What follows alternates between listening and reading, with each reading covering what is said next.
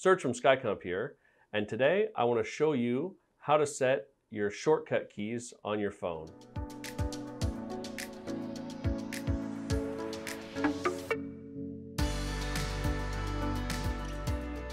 The easiest way for you to do this is through the 3CX web client. This is done by going to the URL for your phone system /web client. This link is in your 3CX welcome email, and your username and password to log in is in your welcome email as well. Your username is your extension number, and your password's a randomly generated password.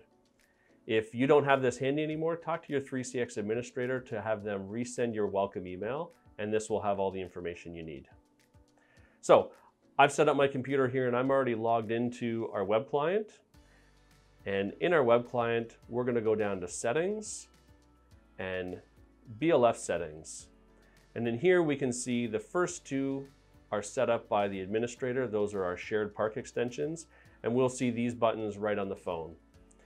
Now, if I want to do some speed dials to other people in the office or an external number, I'm able to set these up right here on my own. And the great thing about doing it this way is they'll persist across phones and be available on all of your phones if you have multiple phones, because this provisioning comes from the server and is not configured directly on the phone.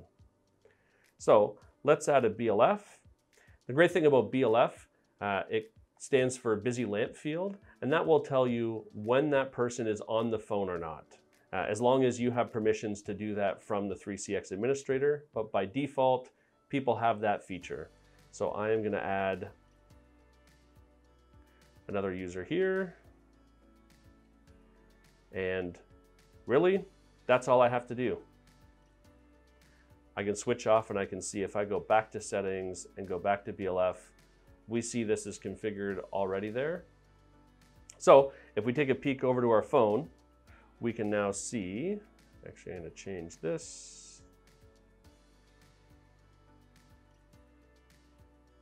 If we pop over our phone, we can see the third button down is set as that shortcut key.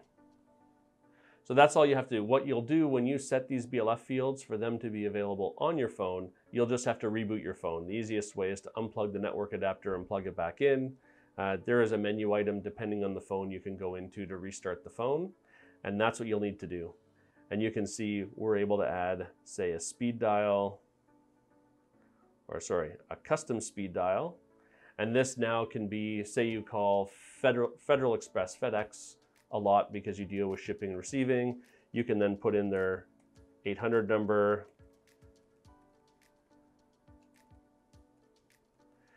and save their name.